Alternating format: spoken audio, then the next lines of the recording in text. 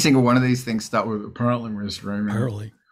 I'm just going to launch into this because who knows if it's working or not. I'm going to turn that thing off, go away. Hi, welcome. This is The Art of Rock, where every week we get together and we help each other through, and we hang out and we talk about stuff. Luckily, stuff is one of my favorite things I love talking about. First and foremost, I want to acknowledge the Tongva people as the traditional landowners of Los Angeles.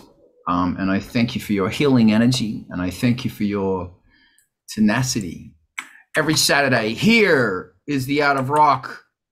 Watching it on Twitch, it seems to be good, whatever. This is made possible with Angelspit's Patreon. And I thank those who have joined. And if you got $3 a month, I would be so grateful, and you're going to help keep everything going because God knows I really need it. I think we all really need it. And even if you're not a Patreon member, so much of this stuff's free because we got to keep each other going. New album, Ice Planet 9000, Sequence 2, Star Chamber. I'm really happy with it. Thanks, Brett. I was about to send your order out, actually. I've got it over there on the table. T-shirts came in. I'm really happy with them. Yeah. Yeah, I'm really happy with them. I'm happy. And Alex, yours is out. The CD's not out yet. Long story, but it's coming. There's a whole bunch of music, and some of the people here, actually everybody here is represented on the Industrial Incisions playlist. Go listen to it. There's some great music I want you to learn about, and it's got some very fantastic stuff, as well as some golden oldies and some golden newies. I don't know. And after this, we're going to rate to MTV TV because it's fantastic. And I need, is it Josie? What's your cat's name? That's Josie. Josie! As in, and the Pussycats. Eh? Right? Yeah, we're going to rate to MTV TV. And they're awesome. They've also got a Patreon. So check them out. They're bloody great. We just lost Alex. And Alex is back. I think I just don't know how this works. I don't know how anything works. Welcome. Normally we sit down starters and we say, hey, what are we talking about today? But we didn't do that today. Because flying by the seat of my pants is how it works. Razeil, what were we talking about? We started talking about your production of new stuff, and then you were like, hey, we should talk about this in public. And I said, yes, and then we are. So yeah, I'm putting together all the Ice Planet 9000 stuff, and you can't see it. Oh, look, you can see it. Oh yeah. So that's the top. That's actually the top of a plastic thing, as you can tell. And it's great. It's really fun doing this. Like, and so what I'm doing is I'm getting the Angelspit lids, the Angelspit merch boxes, and I'm destroying them. And I have a secret love of kit bashing. So I'm making them look like pieces of destroyed spaceships. And it's excellent fun. Excuse me, coughing. It's really, really good fun. Because it's making my brain work in ways that are not normal, that my brain don't normally work in. It's exercising another point. Plus I'm watching a whole bunch of Adam Savage stuff, like kit bashing and all those humans who kit bash. And what's fascinating about it is you start walking around the house going, I could turn that into a spaceship. And that's a good way to be, I think. And it's similar because, like, I've noticed in music, you can, there's a lot of, the thing I love about painting is that it also exercises a different part of your brain. And it's a part of your brain that is open to the possibility that to be inspired by different process also feeds music. So painting, the creative project, brain matter required to paint is similar, but not the same as creating music. Very similar. And it's wonderful when you're doing this because you're expanding the mind's ability to fix problems, which predominantly I think music's about fixing problems. There's a song I'm working on right now, and the lyrics are great. I'm so happy with these lyrics. Oh my God, I am happy with these lyrics. But the music, I just, it's funny that I came up with this structure. And then I kind of put everything out on parts. Like, you know, this is going to be, and it's really funny. I started on the modular and it was like, yeah, it's good. But then I went over to the Emax. And as soon as I bring the Emax into something, it's like, fucker means business. It just, hey, look at me ranting about the Emax again. But what's really curious is that I'm listening back to it going, there's no song here. Like, at the core of this, what is the song? What is that bass line that make? And do you notice I just did that for a bass line? Yeah. Yeah, not Seinfeld. Yeah, no. But slap bass, yes, bring back slap bass. But it's really interesting that I'm listening to the music going, okay, this is great. It's all technically not really interesting, but it's technically good. But it's not, oh wow, that's really cool. So I'm needing to open my mind to the happy accidents. I have to go to happy accident land. That's a good thing about having a sampler is that you can just, and I was thinking the other day, I'm ranting now and please stop me. I was thinking the other day that the first time I sampled a bass from another song, like just a bonk, and then it was like, oh wow, I love that sound. Now I can play it. Yeah. Well, the first, and the first I have time, the same memory. Yeah, and that was something clicked inside my brain where I went, oh my God. Same thing went with a full sample of a rhythm pattern from a drum kit, like a drum break, like certainly looping that, but like a really bright with fret noise bass with some release noise in it that when you like let it play out, there was articulation in it, and that's under your keyboard control and you can sequence it and stuff. Yeah. And it's really fantastic how I, like you said, with those drum breaks, the first time I heard it and I went, I can change the pitch of this, I can change. And what's interesting is that I'm not really drawn to time stretching. I'm still really old. Yeah, I prefer to stick it in the Emax and drop its pitch or raise its pitch because it does something. Yeah. It really does something. Like it gives it crunch. And I'm sure you can digitally emulate that crunch. I don't have a digital emulator, so I don't give a shit. Well, I do, actually. I have an Emulator 4, but that's not what I'm talking about. And it's easy to do it, whatever. Although apparently it takes more processing power for your computer to do it per capita than it does for your Emax. Because the Emax just went, as I play it higher, I have to... it's just doing it mechanically as opposed to digital blah, blah, blah. That went nowhere. Anyway, so... There's differences. Did you happen to catch... This is like right on topic because you mentioned Savage. Did you watch his last... I don't know, I'm looking at what date it was, but Personal Tragedies, Effects on Creativity was the title. He puts out so many clips and videos. It's hard to keep track. I missed it. His gift for speaking what seems like extemporaneously is just like, it's inspirational. Like I know he's got a lot of hours doing just that and public speaking and being on camera and stuff, but he's so good. And the way he was talking about some of his love for the work was worth a check. I mean, I don't know. If you want me to throw the link in, please do. Let's have a look. Yeah, I'm pasting that into the. I guess YouTube chat might be a good place for that since it's there. And I'll put it in the. Yeah. Thank you. Boom. Yes. That's a real trick. For some reason, Alex is coming and going, which is weird. Alex, stay with us. So thank you. I'm gonna put this everywhere as well now. He talked like specifically about his pleasure of being in professional spaces and working with people who also are carried by the spirit of their predecessors and the giants of whom shoulders they're standing on, and taking art and creativity very, very personally and seriously in that way. And I was like, oh man, a mainstream geek figurehead talking about this stuff. It's like, well, okay, that sounds like I'm gonna watch that. This is a really interesting thing because I'm really in the mood to spread healing energy right now. It's fascinating that plus somebody I work with is totally into the Grateful Dead. And the Grateful Dead have their shaman. Shaman I never really got into, but shaman I think I need to start getting into, especially Mickey Hart, the drummer. The way that Mickey Hart's concept is that drums carry with them the ancestors. My mate Steve, who's the keyboard tech, I think he's the greatest keyboard tech in the world.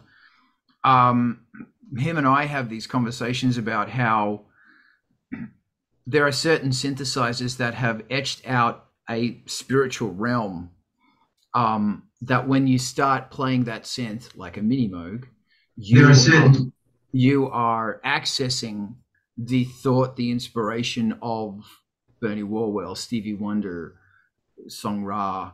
The greats who experimented and used this machine are connected to the electronics and the circuitry and the mind and the soul of this device. And I absolutely believe pianos have a trans-dimensional soul. I think pianos have got songs in them, and all you have to do is sit in them and say, "Hey, let me talk to you, Brett." So, you know, it was funny you were talking about your struggles with your song there at the beginning. I have the exact same problem, or I have the exact opposite problem. I like the music, and part of that is written with a piano.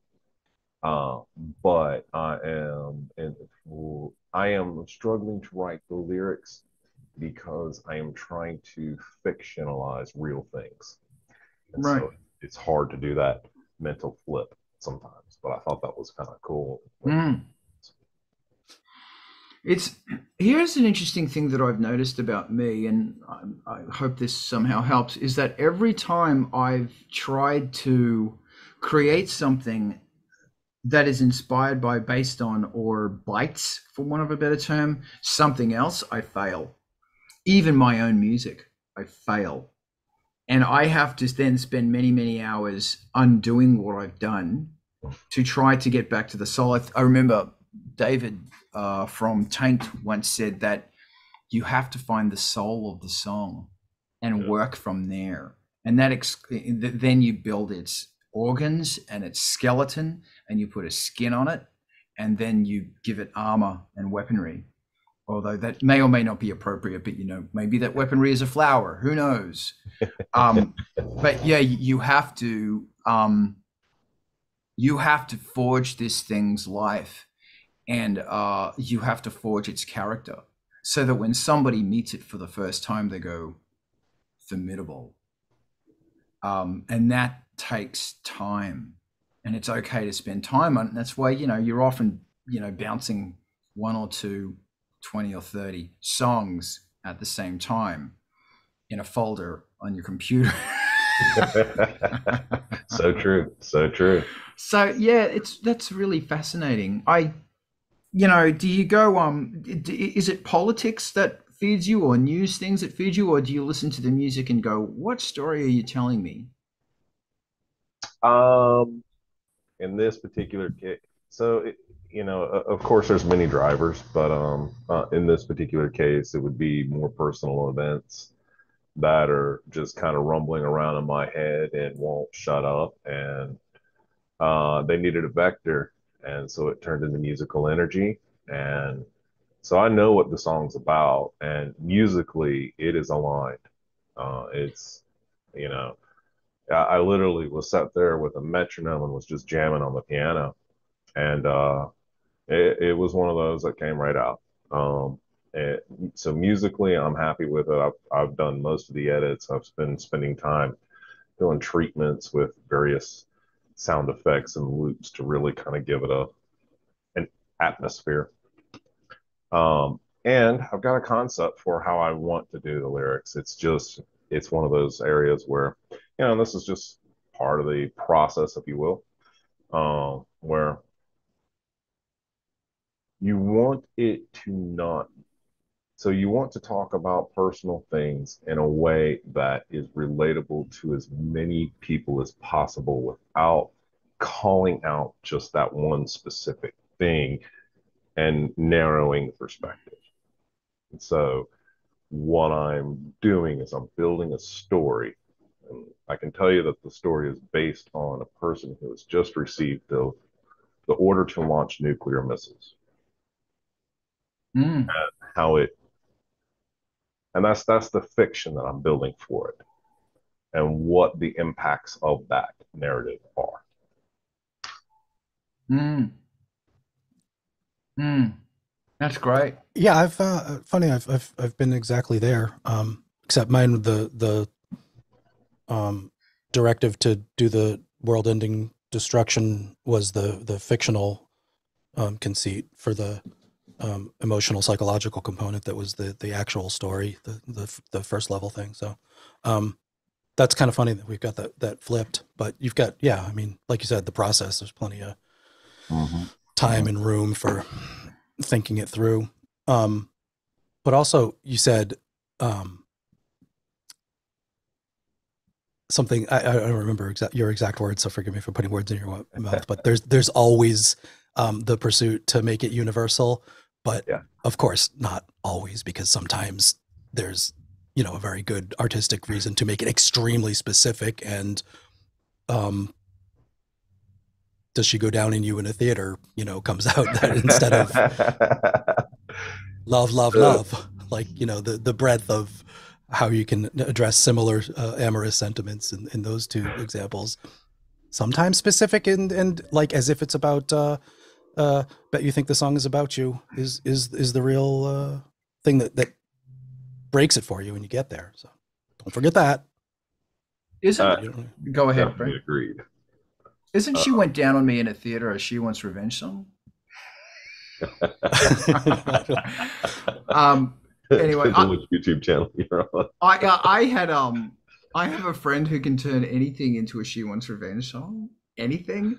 I used to have the ability to turn anything into a Morrissey song and a Metallica song, but that's gone now. Brett, I interrupted you with randomness. I apologize. Please keep going.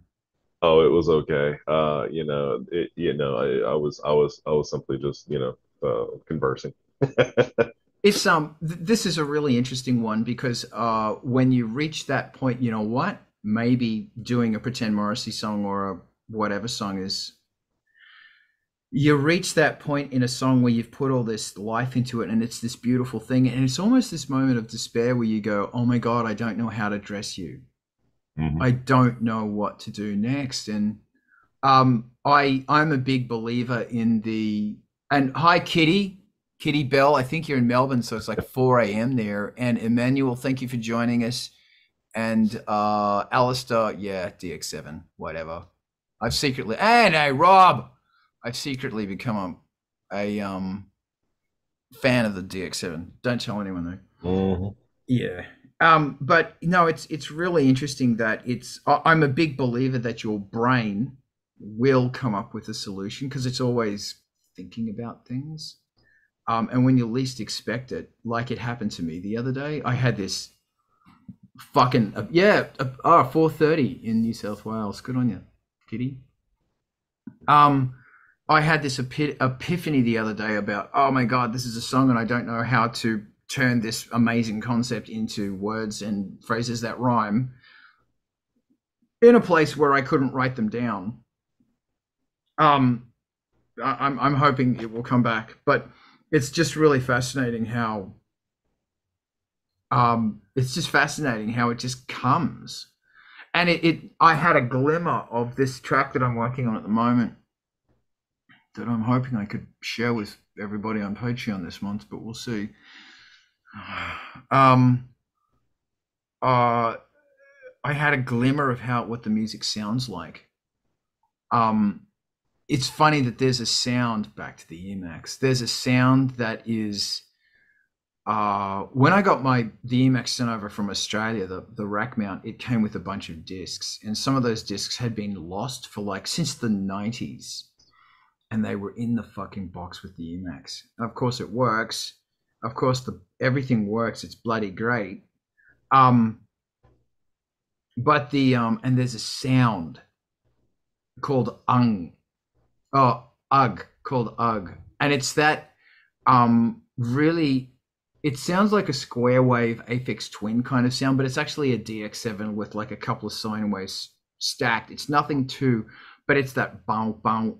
It's being used everywhere.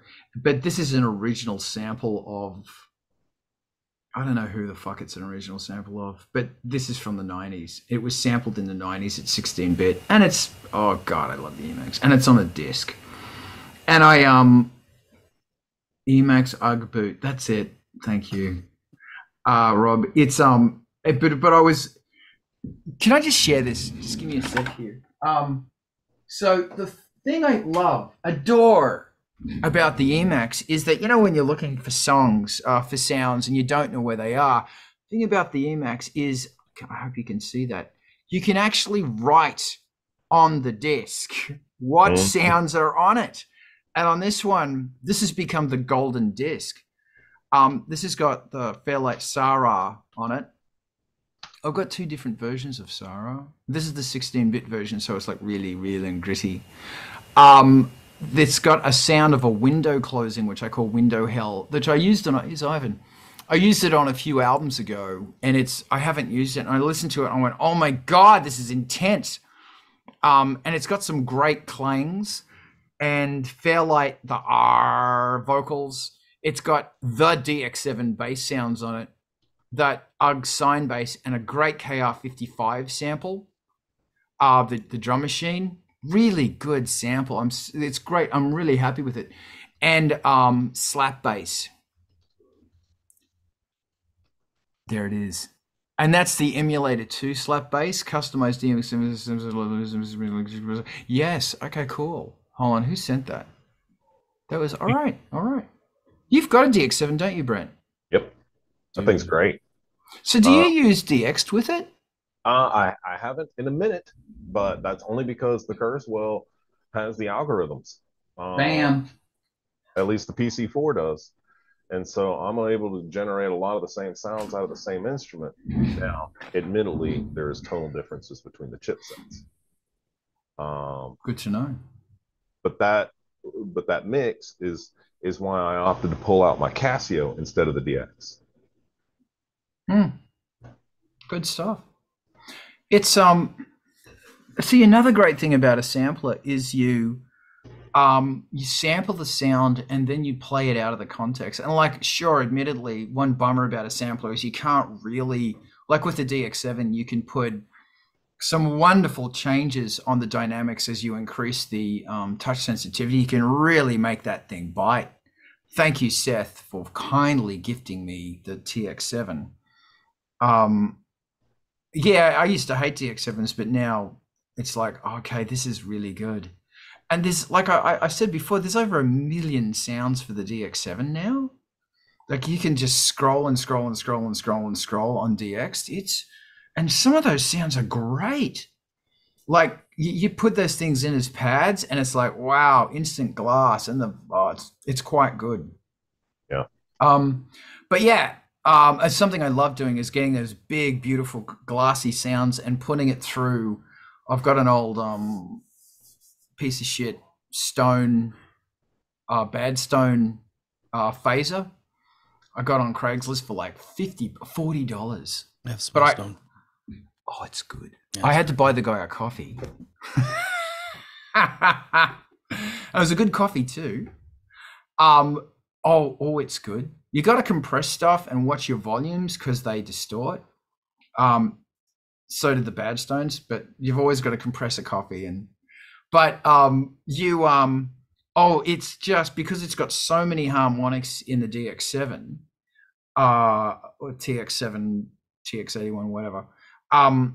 They just love that they love to be manipulated, and they work so beautifully with compression. And they and it kills me to say this, but the bass is so clean. Like the bass is so well defined, and there's bass in it. There's quite a lot of bass in it. I feel like I'm betraying my religion for saying that, but chain it to an Elisa's quadriverb, and what that and it gets dang close to what an early Kurzweil can do. Wow, yeah. Oh, pretty stuff. Hey, we're talking about gear. The I'm sorry, go ahead, Raz. You were talking about phasers. Just wanted to mention the new meld synth in Ableton Live 12 has kind of novel. I don't know if I've seen it anywhere, but an actual phaser as the filter section.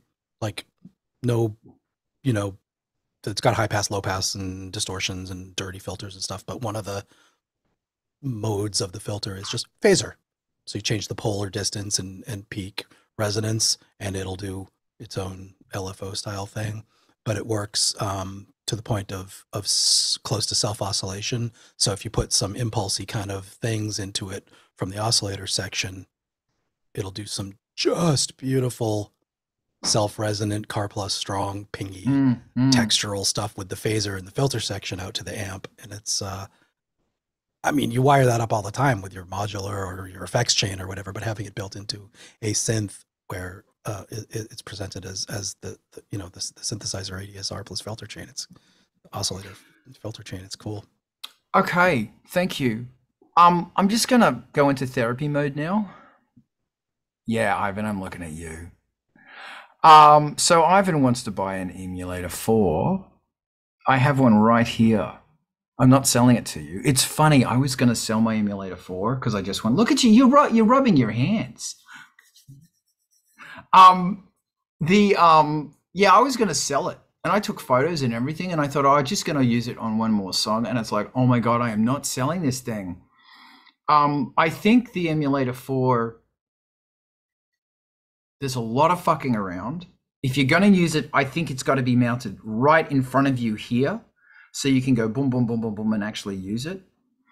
So it's right there. It's not on a rack over there. It's right here. The Emulator 4 is a grand workhorse, and you can do absolutely everything on it. You are literally rubbing your hands right now. The effects are quite good. The delays and the reverbs are stunning.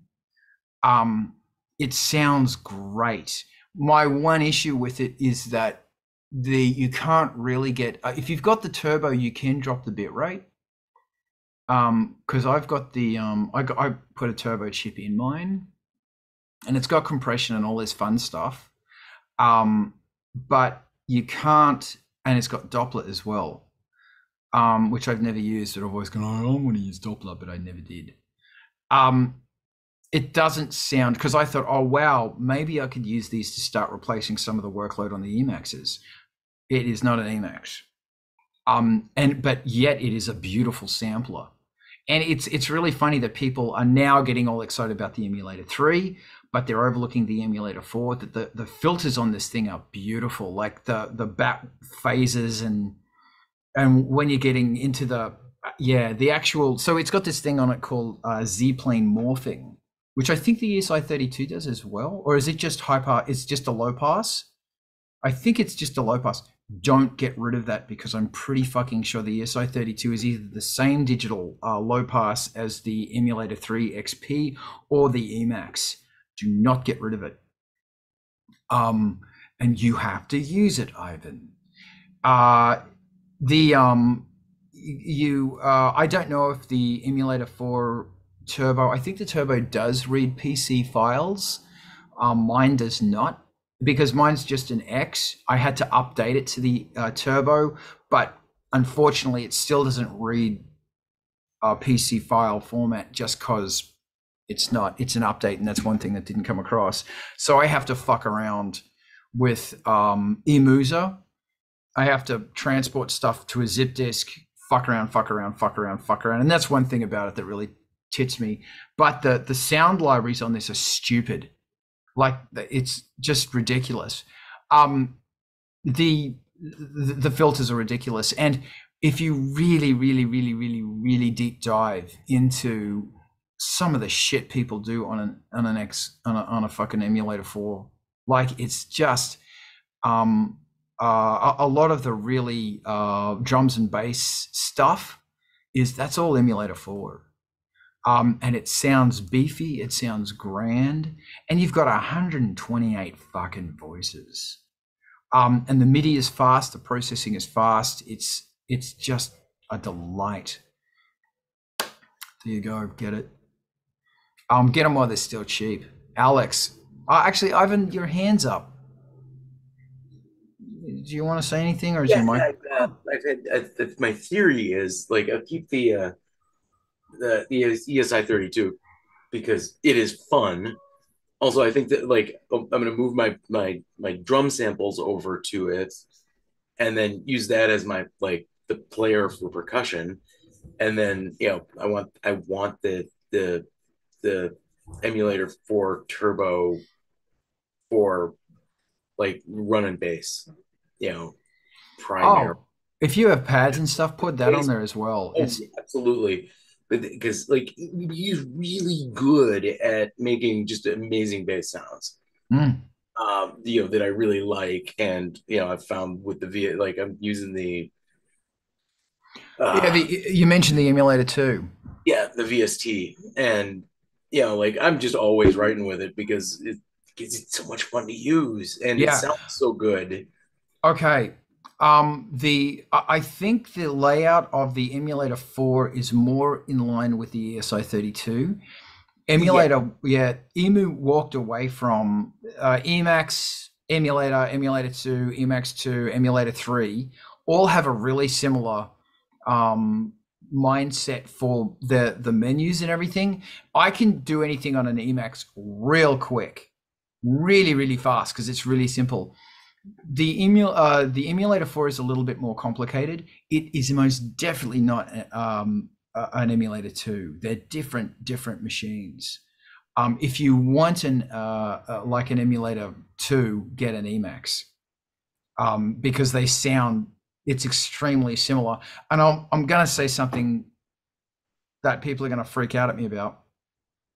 Oh my God, Rob, if you have Emax discs, please send. The thing about the Curtis chip on the Emax and the Emulator 2 are okay. They're not amazing. Like, they're okay. I actually think that the digital filters on the the analog filters, the digital filters on the Emulator 3 and Emax 2, they sound different. They sound a bit bolder. I don't want to take anything away from them. They're great, the Emulator 2 and the Emaxes. But when you listen to the Emulator 4, it's like, yeah, this is digital. It sounds digital, but it packs a fucking punch. Yeah, it is not an Emulator 2 though.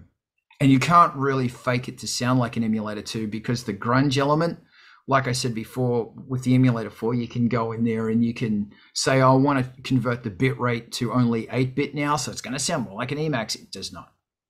It doesn't have the guttural gurgle. It doesn't have the fucking, it's 1990 and we mean business and I am the pretty hate machine. I am Too Dark Park. That's not what it is. If you want, it is a grand sound of the Emulator 4. It's huge. Yeah, big, huge sound. Hope that helps. Yeah. And it's just the menu diving's a pain in the dick. For me, a little bit anyway, but there you go. Kyle shoots his mouth off about synths. But definitely get it. It's fucking great. You probably won't have anywhere to put it. Right now, no. That's okay. Thank you. Alex, I want to hear your wisdom now. Firstly, what's in the oven? Pizza. Of course. You know, I think we need to say, have a part of the show where it's like, hey, Alex, what pizza's in the oven? What flavor? Pepperoni, chili. I don't know how to call it. And for those of us who are not familiar, I personally think German pizza is fucking amazing. People think Germans aren't good cooks. I think it's great. I think Germans are bloody good cooks. Healthy, fantastic food. But over to you, Alex. Yeah, I think I'm a really big fan of sampling, even if I don't need it, because I have enough synthesizers. but it gives it a much different flavor. What I do is just make a synth patch, sample it, and then even if I'm in Ableton, just put it into a sampler instrument and then use that, and it feels much different than just using a software synthesizer.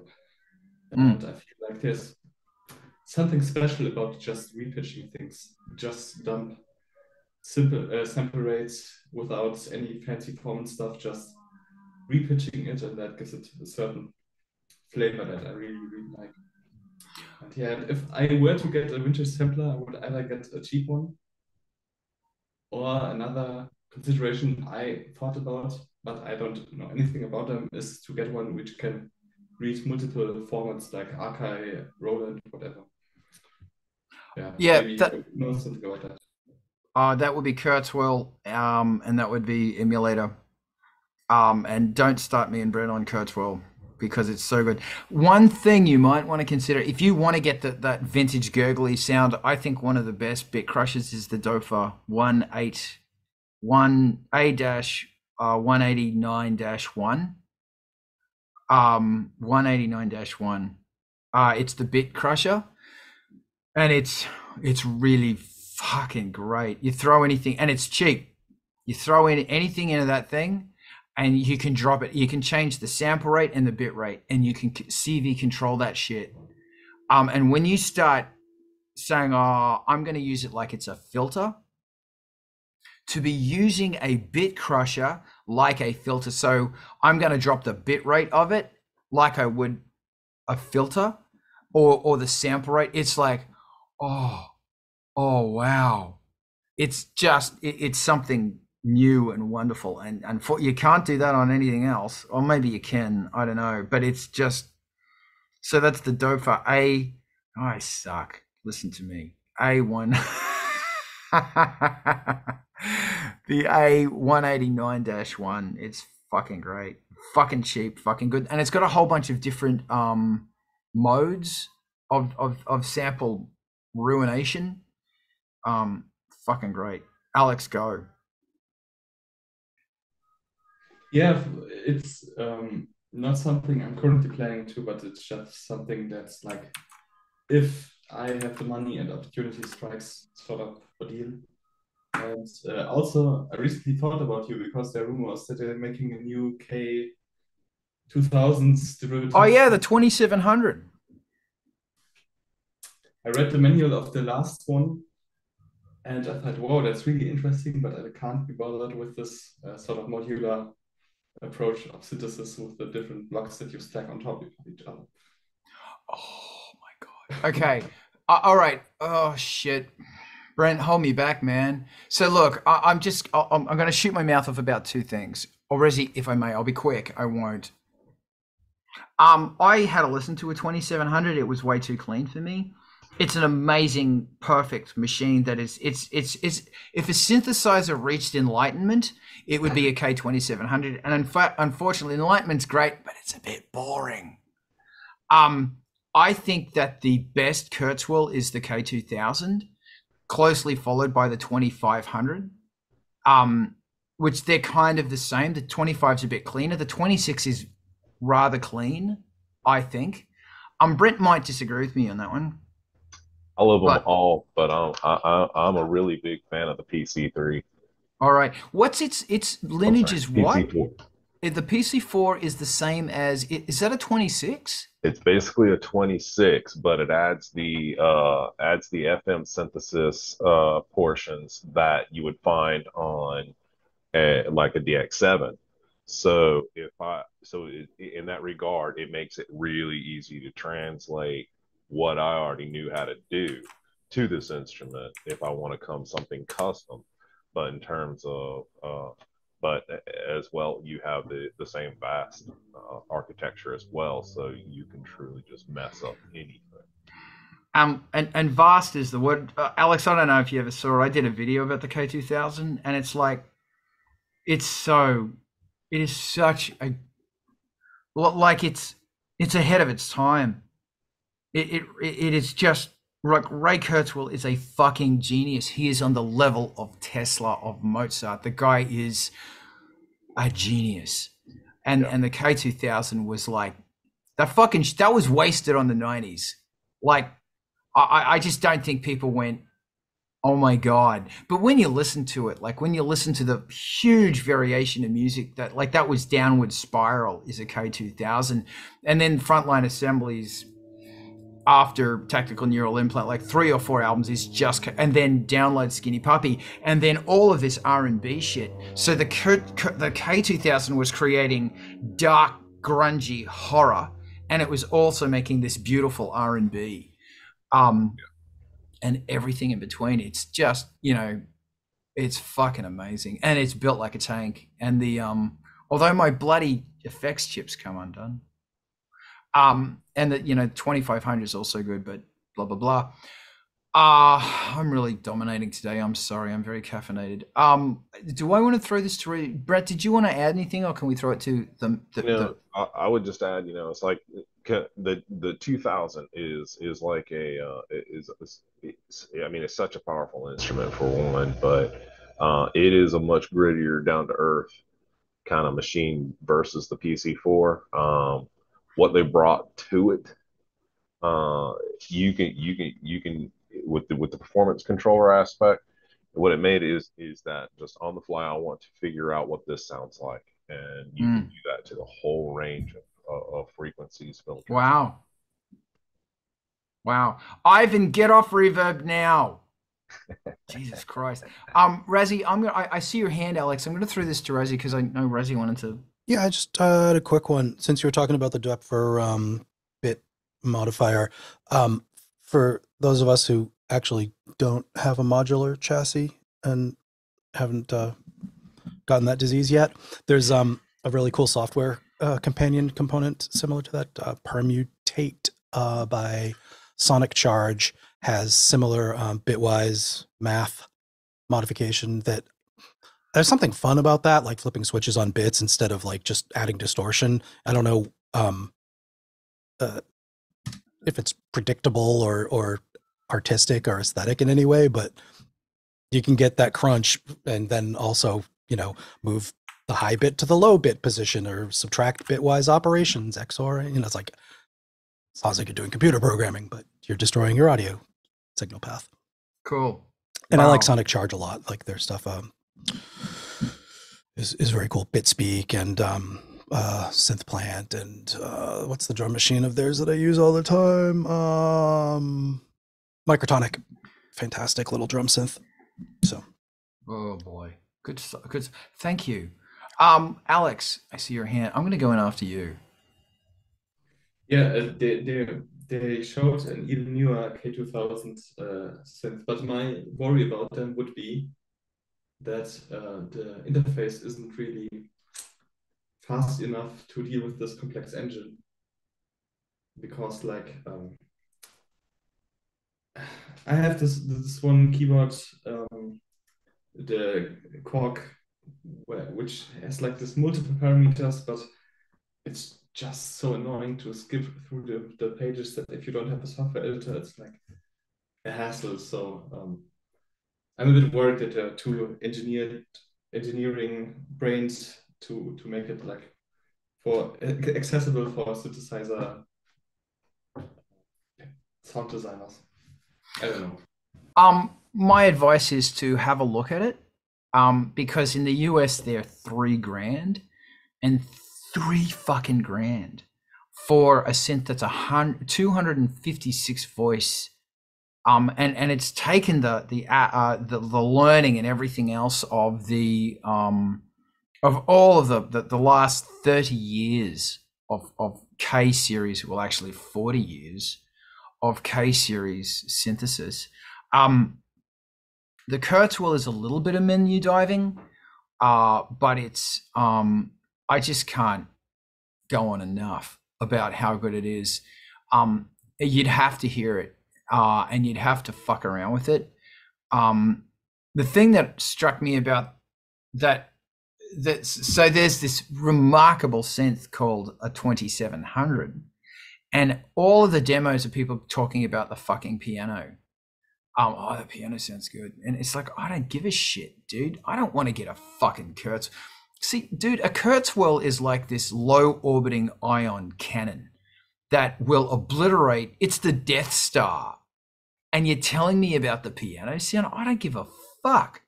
Like, I get a whatever for that. Dude, this is a fucking Kurzweil. No one is going, holy shit, this thing's crazy. I see your hand, Brent. I know you want to jump in. Give me a sec.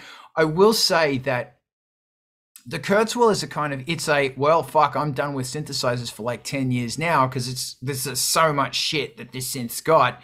It will be built like a tank. You'll be buried with it. It's a 256 voice polyphony, dude. And that was the thing about the Emulator 4 is that when I decided to keep it, I just looked around the studio and went, I need to get rid of some gear now. Ivan, get off reverb now. Ivan. Dude. I have to get off. I just made this realization that there are synths in this room that I've just stopped using because this machine that I got for almost nothing because I swapped it for some stuff is so incredible. And so it sort of cured my gear acquisition syndrome. Nothing will cure Ivan's gear acquisition syndrome. Rezi, I see your hand, but first I want to throw it to Brett, who wants to say something very cheeky and inappropriate. Go. Actually, I was just gonna say that what's one of the things that's so fun about it is, when you have a really good drum kit, like a lot of them, like it has a lot of really good drum kits, and then you can just at will just turn that into something that like maybe one note will work for. Yeah. The other part I was going to say is I understand why they keep comparing the piano, and having the 2000 and the PC4 side by side. What I realized that what they keep comparing is its ability to produce those harmonics that sound realistic or completely alien. And I'll also say that like my mind was blown with the K2000, and it still does, where you can introduce something like a sample or a drum loop or something, and you can modulate it with the waveform modulation. So you can have a drum machine that is distorted, and yet there's a tone to it. And you can say that it's going to be the same drum machine across the keyboard. It's not going to change its pitch, but the tone that's modulating it will. So you can actually play this thing like an instrument. And that is like, oh my God, it's so fucking like, and that's the thing is that like the Emulator 4, it's a great synth, but the Kurzweil is something, it's a fucking Death Star. Like it is a Death Star that can, like what it does is not synthesis. What it does is it's the event horizon of synthesizers. It went to hell and it came back. And then they went here. Ironically, Event Horizon's got a lot of Kurzweil on it. That's it. It's the event horizon of synthesizers. That's what it is. Somebody wanted to talk. Did I just interrupt Razi again? So, okay, Alex, floor's yours. I'm turning my mic off. I think the Kurzweil stuff just went so under the radar of the average synthesizer enthusiast and musician. Maybe that changes if they bring out a new one and every synth YouTuber will make a review on day one. But of course, I don't need every synthesizer, but I'm excited to try one out at this one. That's actually a really good point, because I was watching all the YouTube, like I hate YouTubers. I fucking hate it.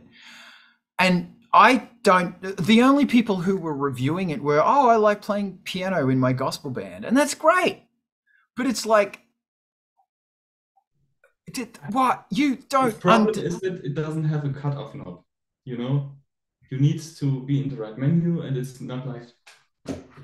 And synthesizer people just want many knobs that do one thing. Yeah. In general. Well, I think that's ironic. You're probably absolutely right, but that's Ray Kurzweil, is that he is from another planet. And you know, when people were joking about, oh, there's an AI that can create any sound you want, haha, happy April Fool's Day, it's like Ray Kurzweil's working on that now. And I think the 27, I might be wrong on this, but it's standing by for an update that will be AI driven sounds where you put a prompt into it and it will say, how's this one? But it's like, you know, if I was going to start all over again and get one synthesizer, because I can't afford a Moog 1. And hey, look, Moog 1s do this much. This is what a Kurzweil does. Like, I've got a disc on my Kurzweil right here. This is it. This is the analog Kurzweil disc. This is the best analogs I have ever fucking heard. And I have to tweak my fucking Moog for days to get it sounding as good as this disc from 1990.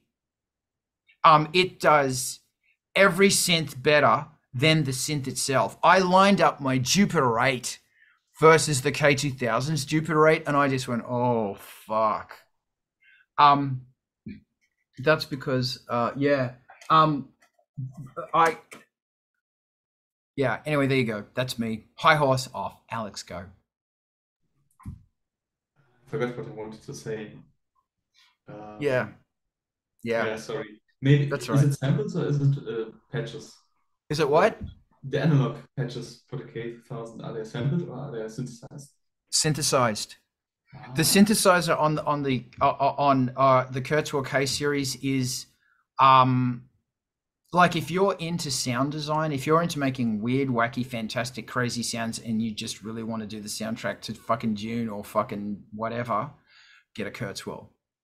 Get a fucking Kurzweil, and then you can still use the same thing to make R&B or Downward Spiral or whatever you want. 256 fucking samples. And it blew my mind because I went into a Guitar Center recently where I sold those kids a fucking Rev 2, great synth. But it's like I was walking around the floor going, oh, look at all this shit, it's all the same. And then in the back room with all the secondhand gear, no one who gives a shit about anything, was a 2700. And it's like, I don't like the design. There's so many things about the 2700 I don't like, but it's like, hey, Grim, how you going? It's just, look, you know if I spent time in a 2700, you'd make that bitch sing. But it's interesting that I heard people compare 2700 to 2600. And so they pull the sounds out of the 26 and stick it in the 27, and it wasn't the same. Or they were very similar, but they weren't exactly the same. Yeah, if I had to choose between a Kurzweil and almost any other synth, I would be going with the Kurzweil. Like, you know, it's that sort of synth that you don't use it because for some reason you hate it, and then 2 years later, without turning it on, you turn it on again, and you just go, fuck! Like, yeah. Like, you maybe you forget about it because you're traumatized and overwhelmed or something. I don't know. But it's brilliant. It's fucking brilliant. There you go. So that's Ivan's face that he uses when he's looking at reverb.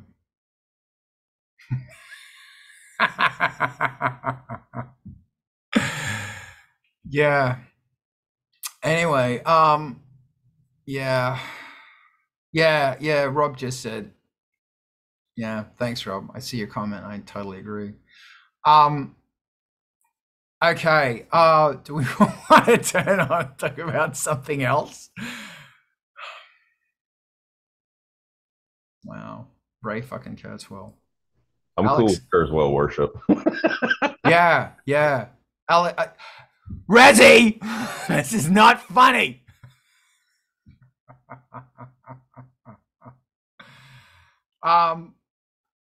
Alex, I see your hand.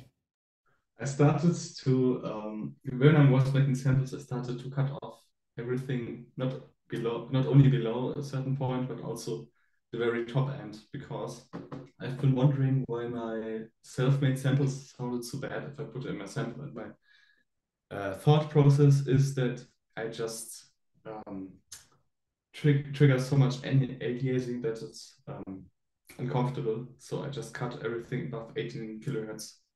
Wow. And you do that in the about- sampler? Yeah, but I'd rather do it in the DAW, so there is no chance that these certain frequencies get turned into aliasing in my sampler. Wow. That's a really interesting idea. Yeah, because I'm just desperate because somehow my own samples sometimes sound good and sometimes not, and I'm trying to figure out what's the reason why they sometimes sound great and sometimes not. So that would be my clipping and aliasing were my biggest culprits or suspects. Can I ask you, when you export something to your sampler, do you normalize it to 0 or do you go a little lower? I normalize to 0 because I looked at all the factory sounds and they are all normalized to 0. So that's why I do it to 0. But otherwise, I would have done it to a bit less. But we can also turn them down in the sampler. Thanks, Rob. Thank you. Okay, this is really interesting because this is an interesting question.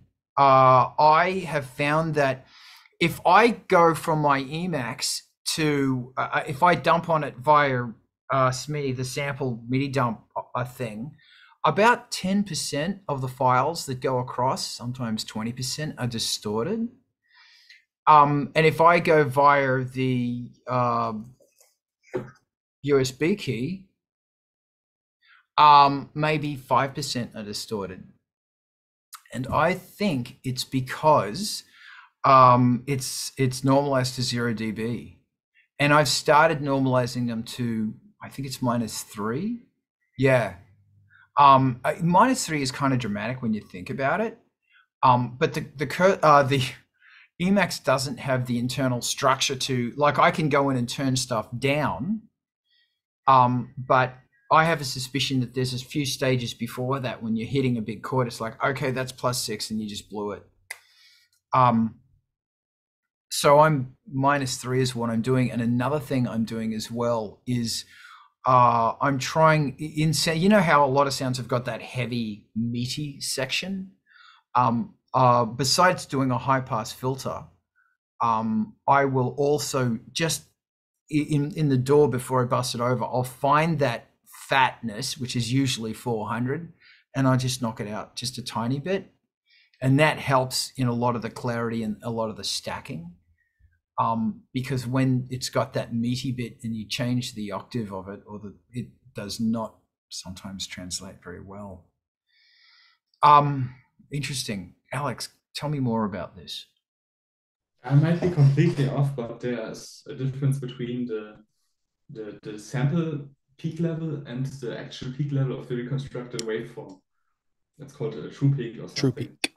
Wow, tell me more. Maybe that's because in digital, of course, you have the samples, and from these samples in the converter they get reconstructed into an analog wave.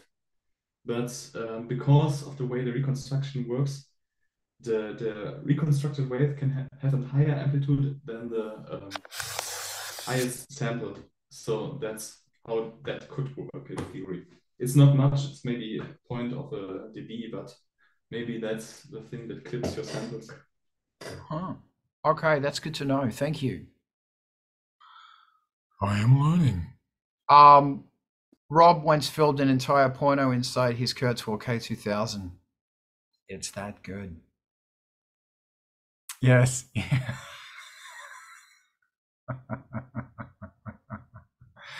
Thank you, Rob. Okay. Does anybody else want to talk about anything else, or should I just leave everybody looking at reverb and porn? Reverb is porn. Like yeah, it is. I actually, whenever I go on, I'll put it in a quiet browser. What do you call those? Incognito. Private, secret. Yeah. In one of those incognito, because I don't want that shit coming up in my advertising feed. I don't need it. But just because of a lot of shit that's going on recently with me, I don't gear acquisition has just gone. I'm blessed. Yeah, I don't need it. because it's like, dude, I need a fucking song right now. And I look around this studio and I just go, fuck, there's so much gear in here. It's like, I never use a song where I'm using every single fucking modular. Anyway, hold on. I see your hand, Alex. Just give me a sec. Grim says, best of a bad situation. Can you use said distortion as an interlude between tracks? It's probably best to like have a nice sound. Yeah, you could, but it's best to have a nice sample, then fuck it up.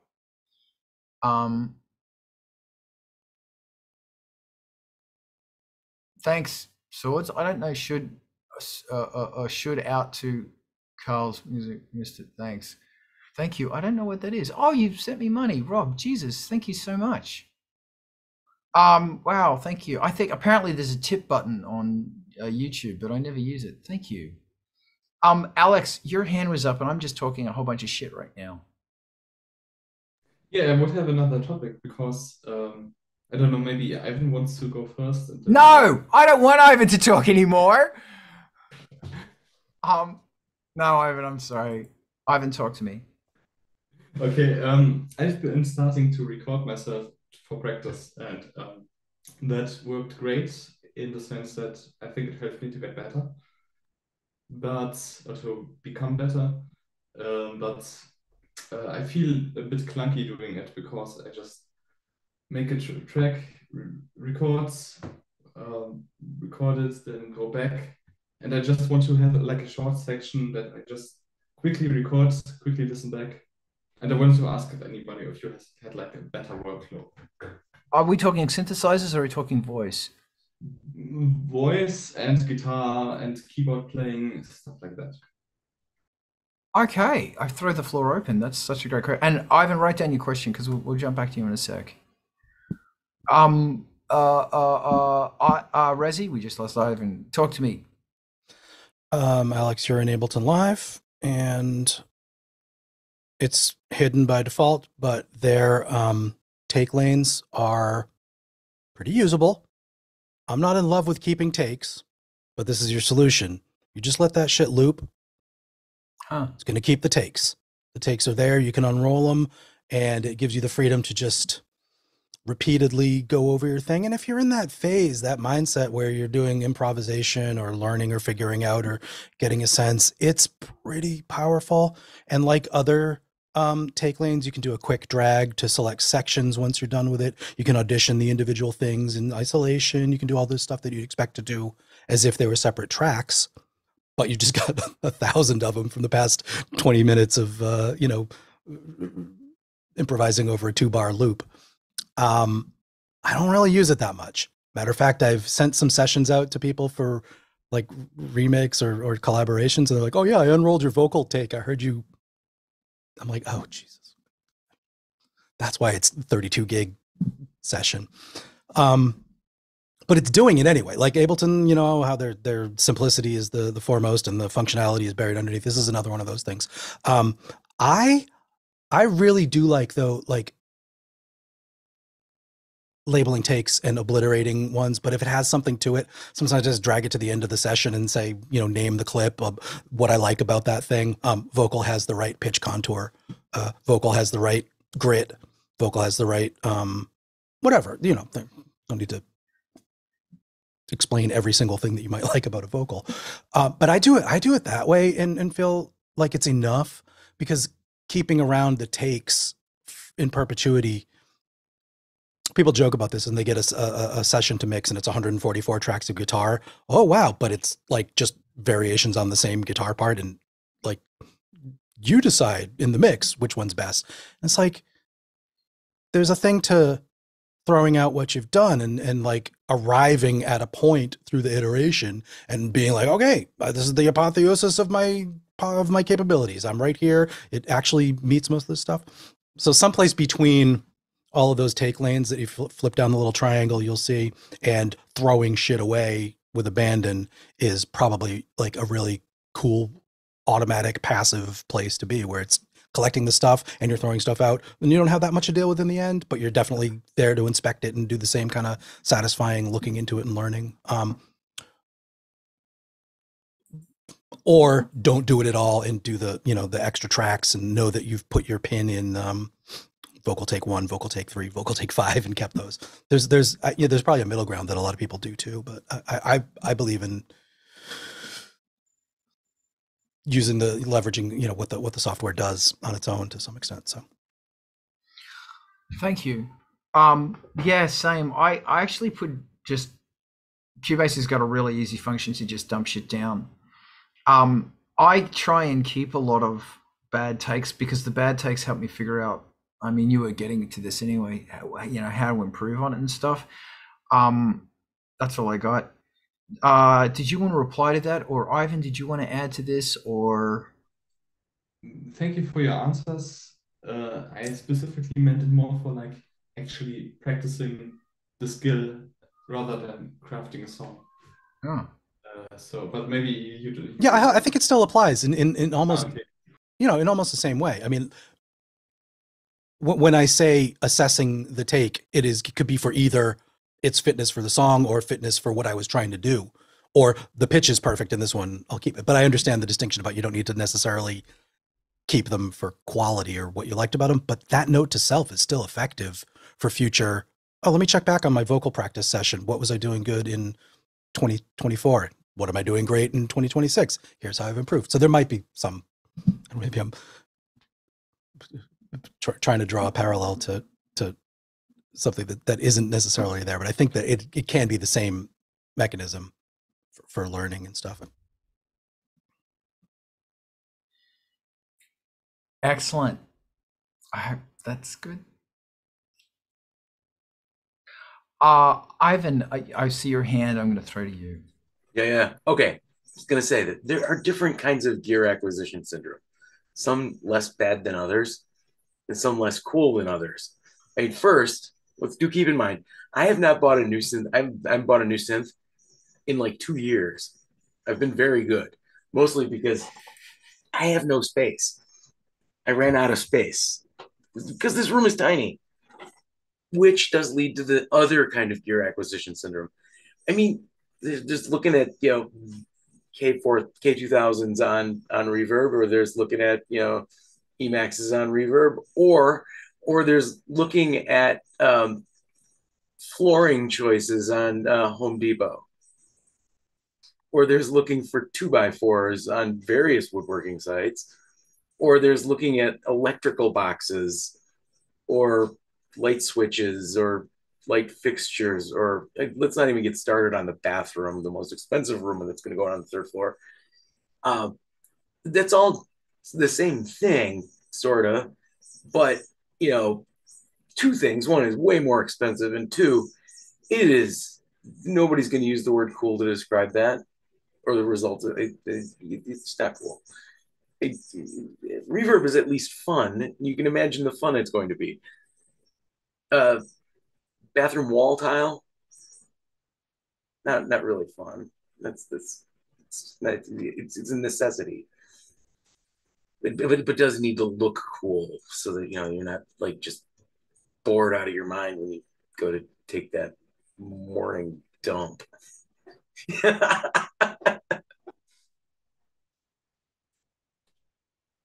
Can you sound any more Milwaukee when you say that, please? Thank you. Well, I mean, I could throw on my Chicago accent, and get some coffee, and then the coffee kicks in, and then it's time to go take a dump. Yes. Thank you, Ivan. Yes, gear acquisition syndrome is a curious one. I have a lot to say about this, but first, and thank you, I see the hand of Razeil.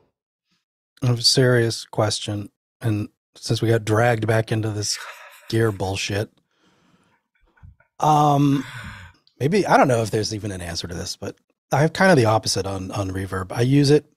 I go into my closet, I pull out the pedal that I want to use. Pedal doesn't turn on. Pedal doesn't even light up. Pedal doesn't pass audio. Take it apart. Oh, there's no magic smoke that got released. There's no phenolic scent. There's no burnt component. Done. Can't fix it. Bench fee is $125. Another hour of repair time is going to be $60. That's $200. Then I go on reverb and I say, oh, These things are selling for $250. That's $30 more than the repair price, but I'll get it right away. But then I'll make e-waste. What do I do? How do I decide? That's a question. Okay, so Reverb has got a whole bunch. Same with eBay not working stuff.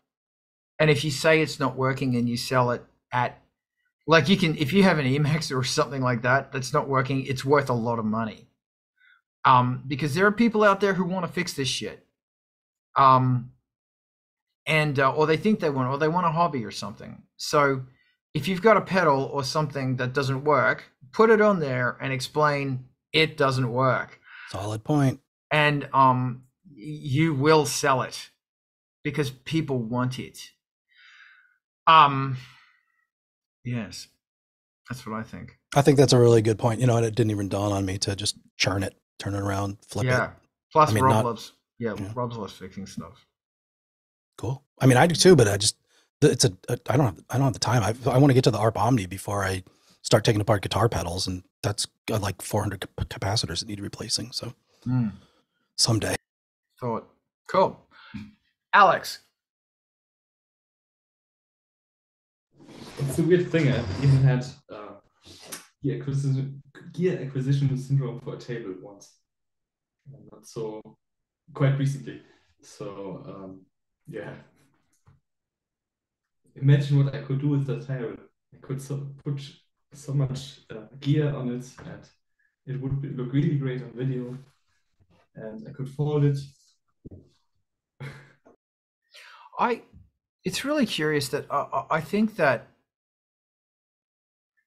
I realized I had a problem when I went, okay, well, for $1,500 I could do work on my teeth that I really need, or I could buy a synth. And that's when I went, oh wow, I've got a problem here. And plus, you know, when I have friends who are in a bad place and I'm buying a new synth, I think that I don't need. I think that's kind of a poor reflection on me. And so if I'm not like, oh, well, if I can afford that new synth and I can throw some money at someone who is a friend who needs it, then it's okay. But if I can't, that's just where I'm at right now, because I know people are really hurting, and the tendency is to push it as far as you can. I don't. Yeah, that's sort of where I've got to now. That, you know, there's a whole bunch of shit going on, and it's like, for me at least, I just got to go. Yeah.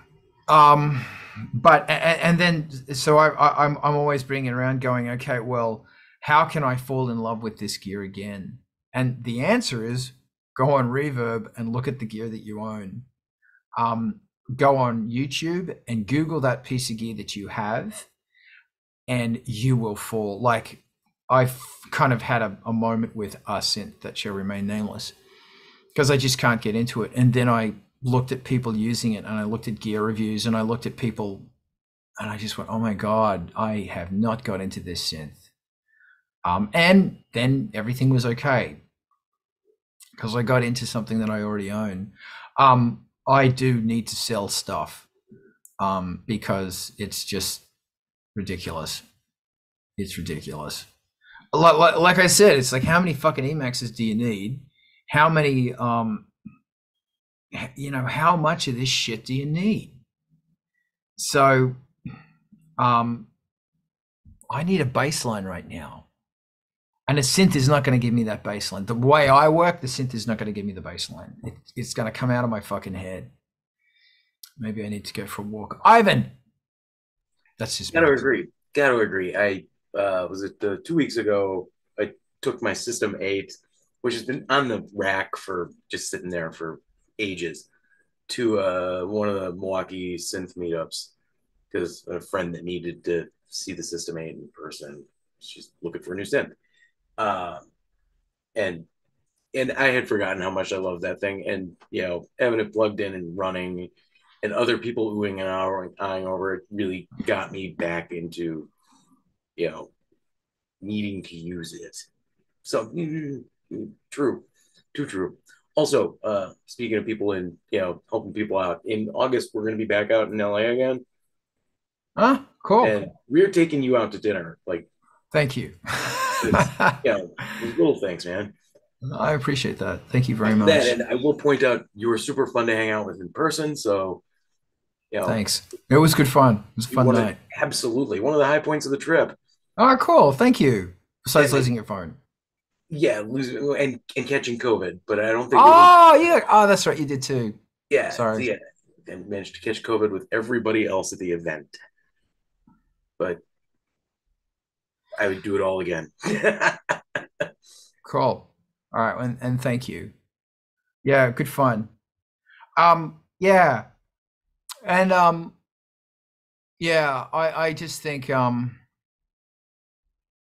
trying to, I don't know. Like I said, there's magic in synthesizers. I believe that. I believe that there is something unique in this. And when you stare at something and you're poking it and prodding it and putting energy into it, like, yeah, just try and fall back in love with it. Try and remember why you went, I'm going to buy this thing. Even like when I buy a synth, I haven't bought a synth in 3 years or something. 4 years. 4 years. Pre-COVID. Yeah, pre-COVID. I got the Rev 2 pre-COVID. And keep pictures of it when you buy it, of the actual machine you buy. And if you're ever in a place right now, look at those pictures again and you start, But yeah, anyway, that's all I got. I mean, like, I just fucking got to figure this fucking song out. I can talk to you about this song if you want. Your hand is up, Ivan, so if you need to talk, please. Tell us about the song. Okay. I don't want to say what song it's based on, but I think it's one of the earliest pop songs ever written, and it's brilliant. And it was written by somebody who is brilliant. Like a couple of notches below Mozart, brilliant. 200 years ago, brilliant. And you know the song. Great song. It's a fucking pop song. Anyway, so I'm trying, and it's got this brilliant rhythm. And the rhythm is just driving rhythm. It's fucking great song. And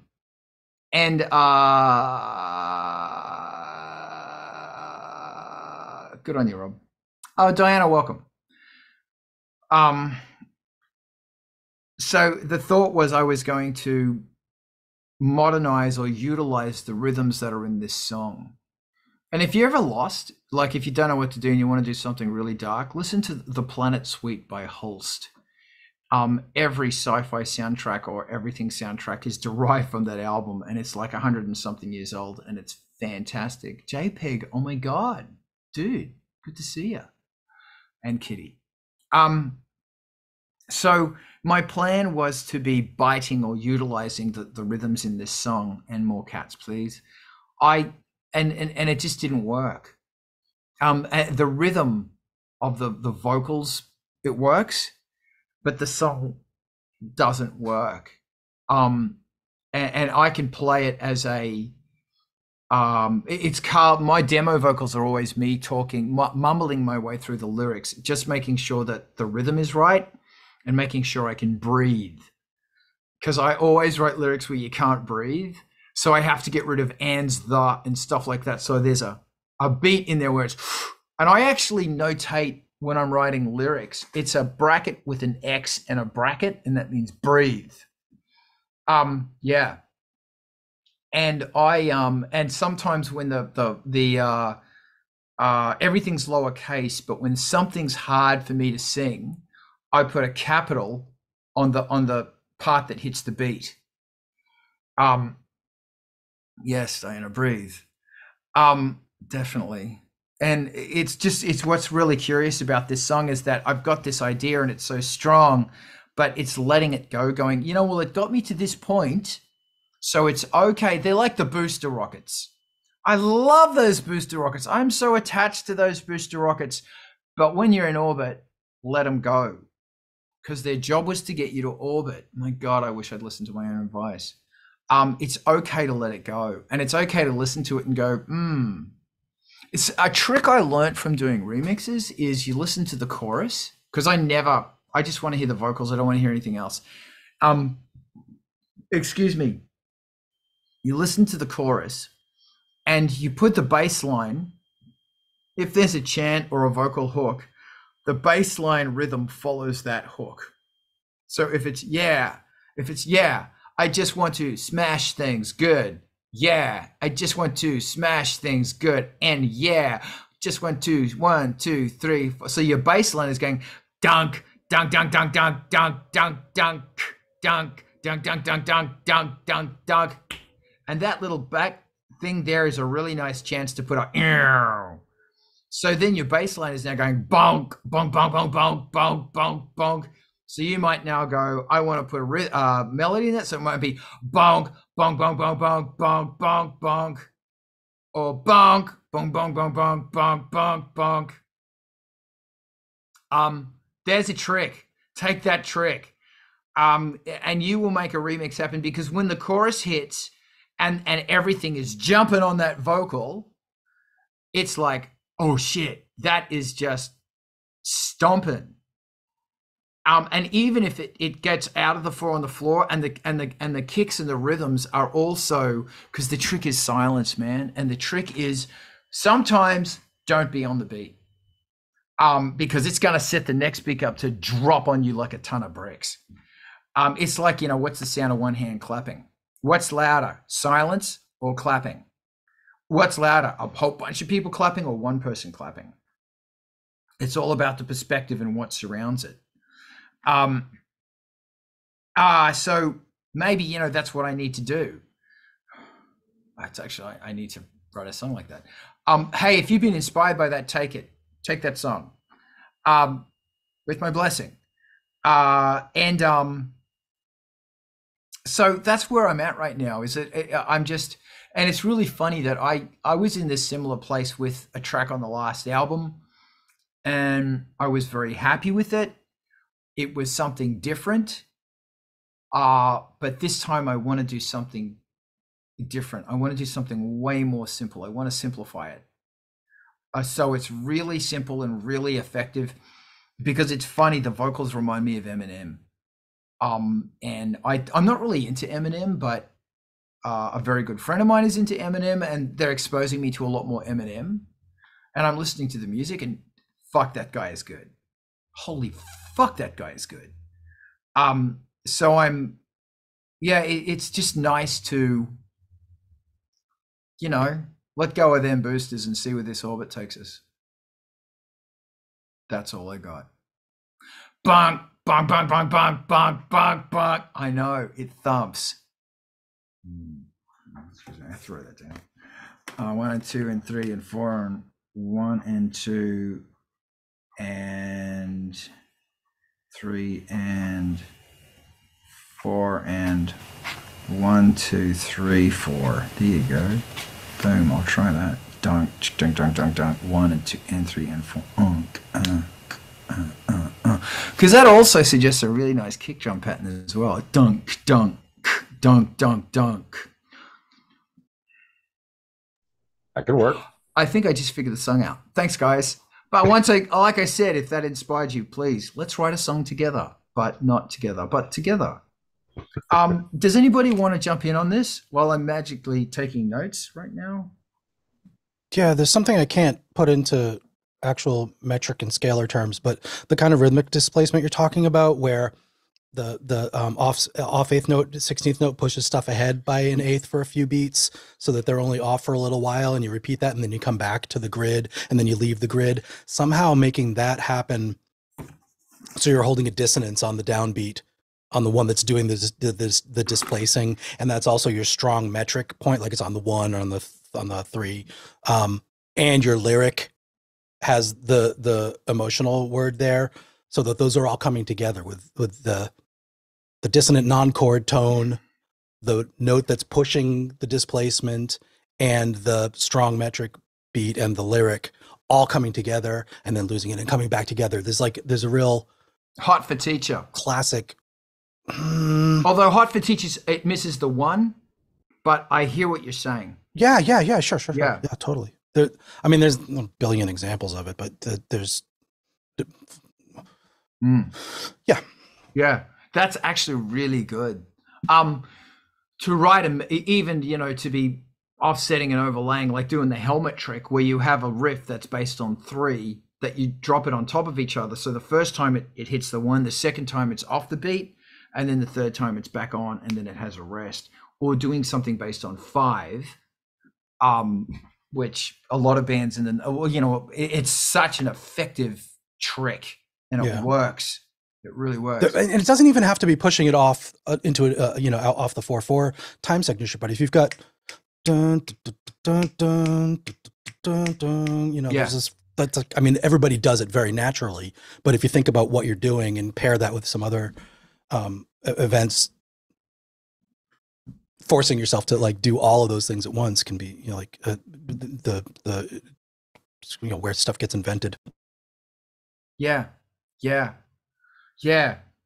Fuck around and find out.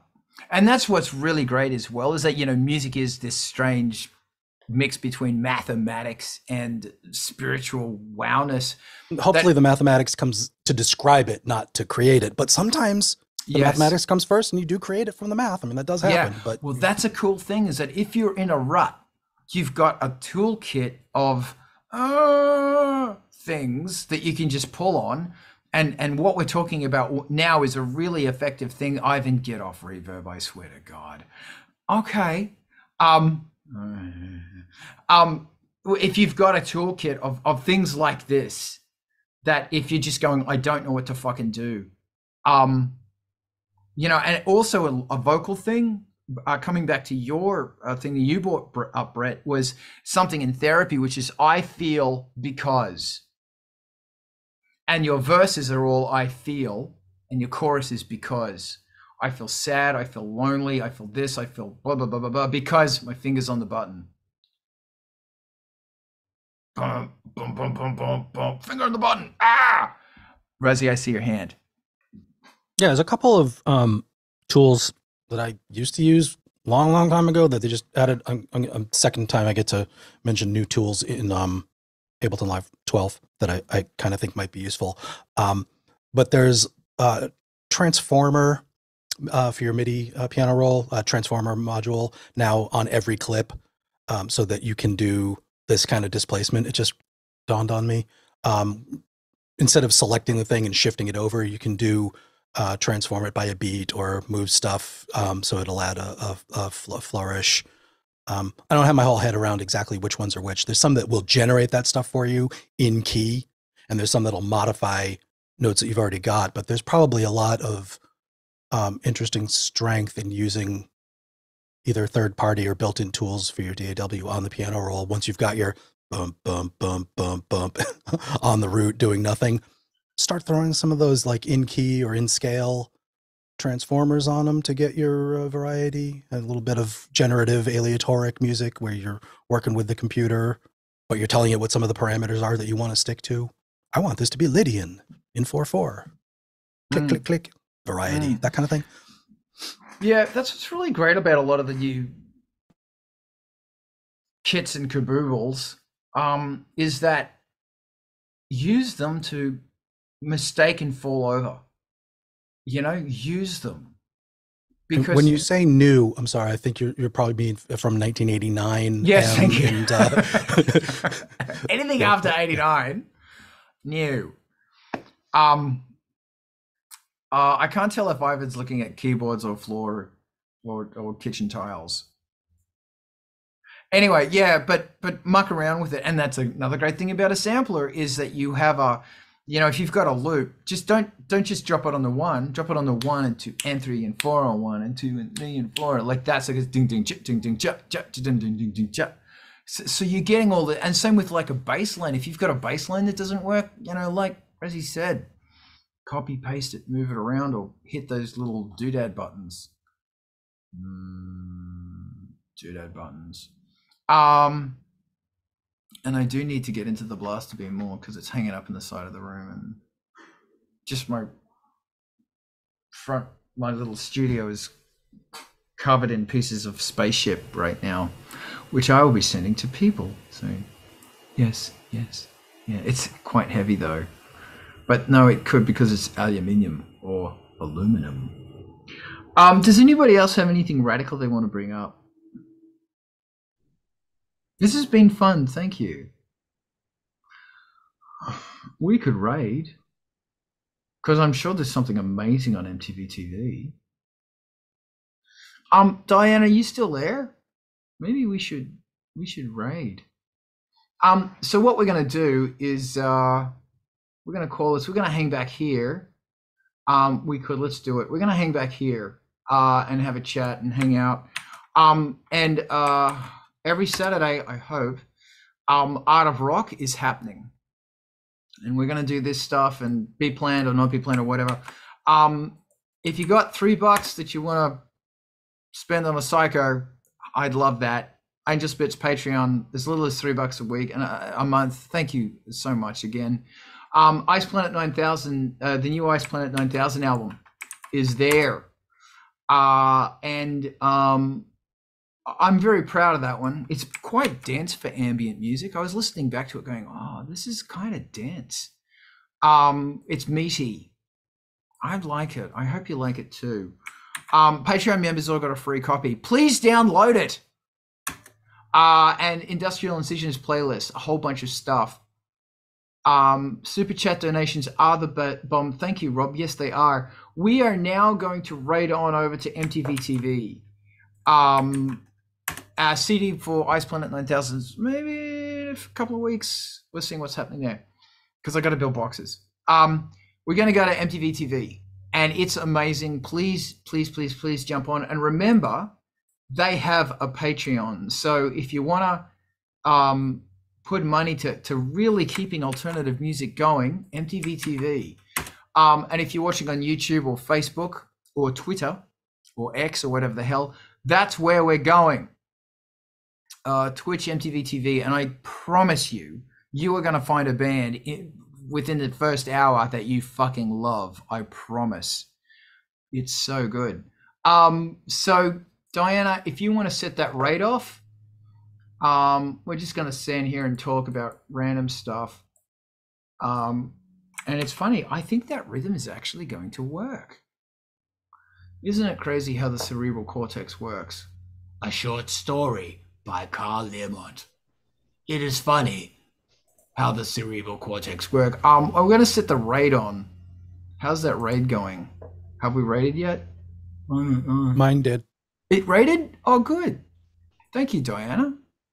Bonk, bonk. Oh, I didn't put this on Instagram. Oh, well, who cares? Bonk, bonk, bonk, bonk, bonk, bonk, bonk. Oh, now look, I'm totally fuck off. Please go away. Oh, hate your face. Yeah, I gotta break out a bunch of microphones so I can do some recordings of the samples I need. So I did this thing where I went off. I think we're still live. I don't care. I had to clean out all my computer crap because it was full of crap, and it was like going, I don't want to deal with this. So I set whatever crap cleaner or something to get rid of everything so I would operate better. And I went, oh yeah, we'll get rid of the passwords too. So now I have to relog into everything. Thank you. Thank you very much. Do you use a password manager? Yes, I do. It's Okay, cool. It's there. It is there. Actually, you told me about that. I'm going to kill this stream, and thank you everyone for joining us. Go enjoy.